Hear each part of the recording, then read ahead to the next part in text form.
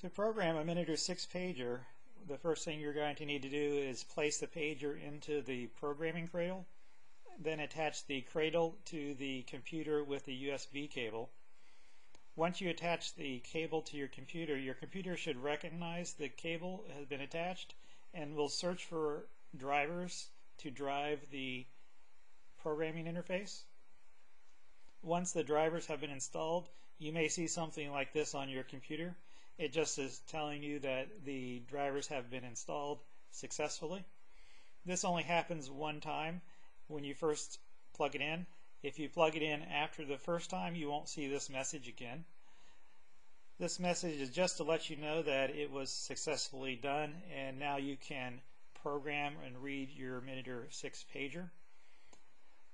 Keep in mind the programmer interface is not the same as the charger interface. Even though they look the same, they will not interchange with each other. So you're going to need to have the programming interface if you want to program your Minitor 6. So you can go ahead and click on close if this screen has been popped up for you, and then we'll go ahead and look at the programming itself. Once the drivers have been installed on your computer, you can click on the operation, read code plug.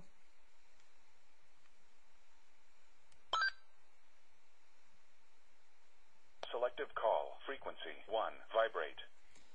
Once the pager is done reading, you'll get this screen here.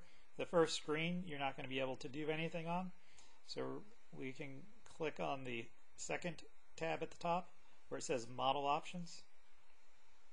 Here are some options that you're going to want to look into changing. For this video, I'm going to explain how to do this very briefly. I'm going to tell you what to put into these options. We do have another video which is more in depth, and you can view that video if you want to know what all these settings do. But for this video, I'm going to keep it short and go over these settings very quickly and just tell you what to put in the settings. The first option here is the stored voice duration. We're going to set that for 60 seconds. The announcements can be either male or female. It's your choice. The function switch announcements, going to have those set to on. Battery level announcement, we're going to set that to off. Fixed volume, we're going to have that set to off. Priority scan time, we're going to have that set to 0.512 seconds. Pager alert duration is going to be standard. Unread message reminder is going to be off. Priority tone alert is going to be off. Privacy is going to be off. Always on is going to be off. Once you have set these settings up, you can click on the function switches. The function switch refers to the knob on the top of the pager that's labeled A through H. Each box represents one knob. So for example, this knob position A is set to selective call. The alert type is what type of alert it's going to have once you get a page. The announcement, we're going to leave that to standard.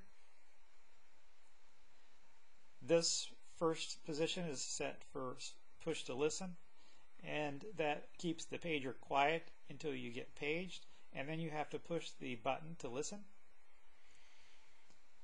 The choices here are up to you, what you want to put into the pager, but you can use this screen as an example of what you might want to put in the pager, and you could pause the video here, for example, and enter all these settings into your computer. Try the pager out this way. If you don't like it, you could change it. This first switch position A is set up to selective call.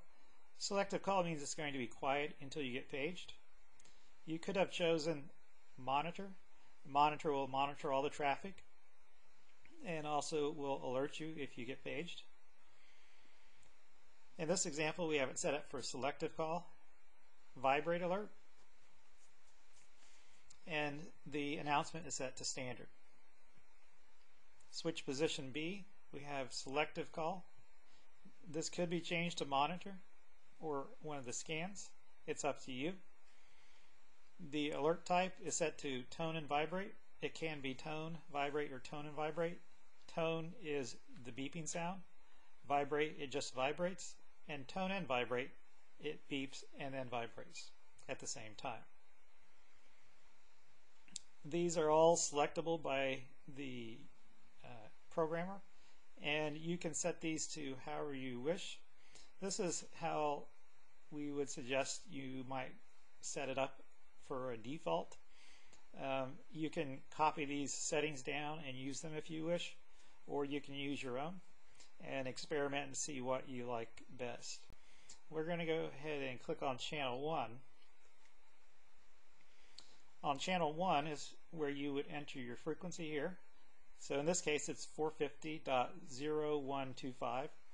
If you're a VHF, of course this will be 154 point something. The channel bandwidth is over here. You want to choose 12.5, not 25. 25 is wideband. Everyone should be on narrowband, so just choose 12.5. Revert in, this is a little bit complicated to explain. I'm not going to go over that here, but it is in our other video. And this video, we're just going to leave it at 7.5 revert in. You should do that for all of your pagers. Tone system, you want to leave at user. Even though you may have a tone system that you know, go ahead and leave that at user. Coding options, leave this at none. Here's where you would enter your tones. You would enter your tone 1, tone 2, tone 1, tone 2, and each of these are an alert. So you would get a call 1, which would be, in this example, 288.4 and 800.0. So if these two tones are set, 1 and then 2, the pager will alert. The alert here tells the pager how to alert, or in other words, what sound to make when it gets alerted. Standard alert is just your standard beeping, and then there's music channels down here. These aren't really musical, they're just different ways of beeping. And each of these alerts, say channel or call 2, which is 600.9 and 669.0, will alert, and it will sound like music 1. So let's just play these down real quick so you can see what they sound like. If you were to get alerted, for example, on 288 and 800, this is what it would sound like.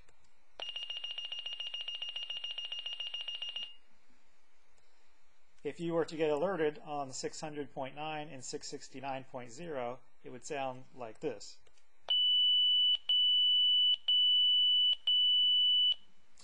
And so I'm going to go ahead and play the rest of these music sounds so you can hear them.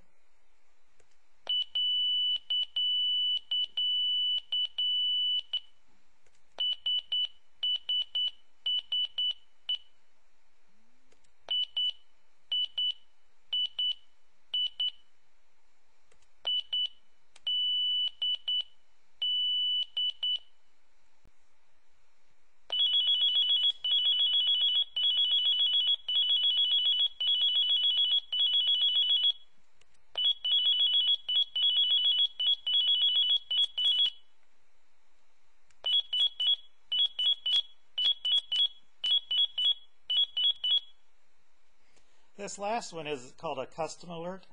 I don't have anything programmed for this custom alert, but this is where you could customize the alert it makes, and you could enter your own wave files here and make it sound like anything you wanted to.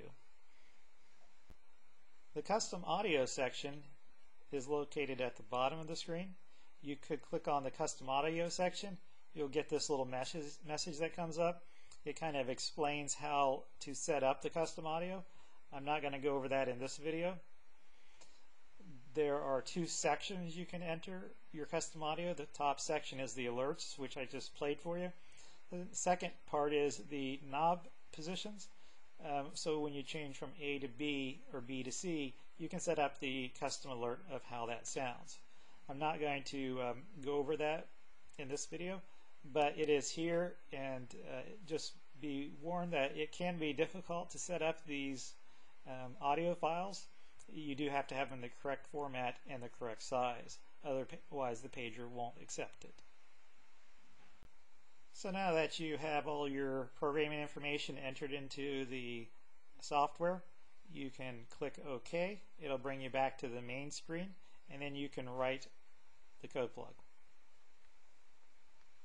When it's writing and done, it'll make a little beep sound, and then it'll call frequency 1 vibrate. Tell you what knob position it's currently on. You could hear from this pager, it's set up to a male voice. What we could do is we can view the user data, and we can change the voice from male to female, so you can see how the female voice sounds. Then we can program the code plug.